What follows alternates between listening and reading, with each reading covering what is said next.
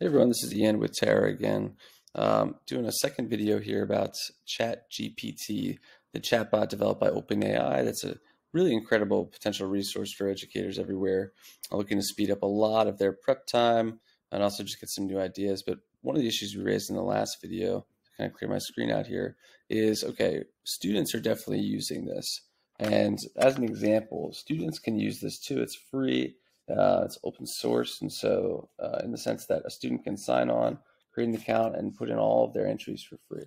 So for instance, a challenge you might run into as a teacher is if you have your students have an essay, a take-home essay, and let's say it's about the causes of the American Revolution, which is the example we used from the last video. So what a student can do is they can literally type in, and I already have a little query here.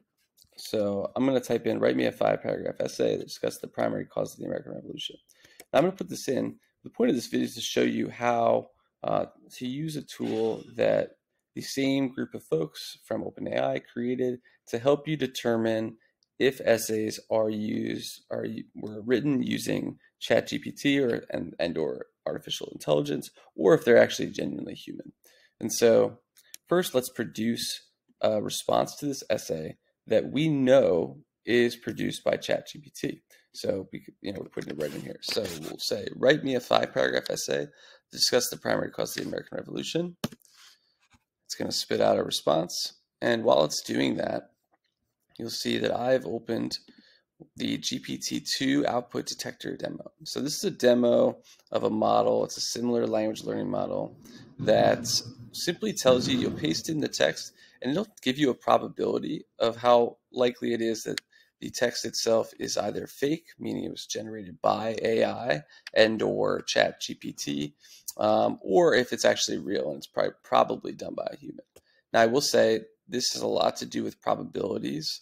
This is not necessarily 1000% accurate, just like ChatGPT isn't 1000% accurate. However, as you'll notice, if it's pretty one-sided in terms of probabilities, it may be a safe assumption. So here's the response that the ChatGPT wrote for my question of a 5-paragraph essay. It discusses the primary cause of the American Revolution. You can see it's very much a real response. It's got all kinds of things in it, facts and references and whatnot. One thing it doesn't have, which is maybe another dead giveaway, it does not cite any sources. It's a big flaw in the model, at least in the use case of someone trying to write a paper with it, which obviously, we potentially hope they don't do, at least without citing references. All right, so I'm over here in the output detector. I'm just going to paste it in. You see it's predicting, saying prediction based on 361 tokens. We're going to leave that for now. It's a more complicated explanation, but you can see that it says it's 99.97% chance that this response is fake.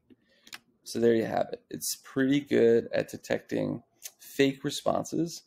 And this is where, you might be using Turnitin.com, but Turnitin.com only works on if the text itself is already online somewhere and it matches word for word.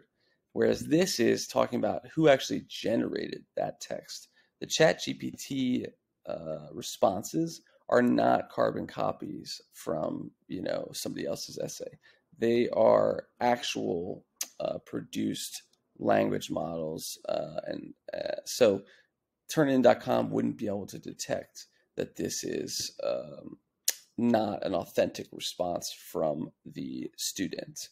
However, if you use this simple tool, and I think there are many of these out there, but a tool like this can give you that assurance that what you're seeing is authentic, or most likely authentic.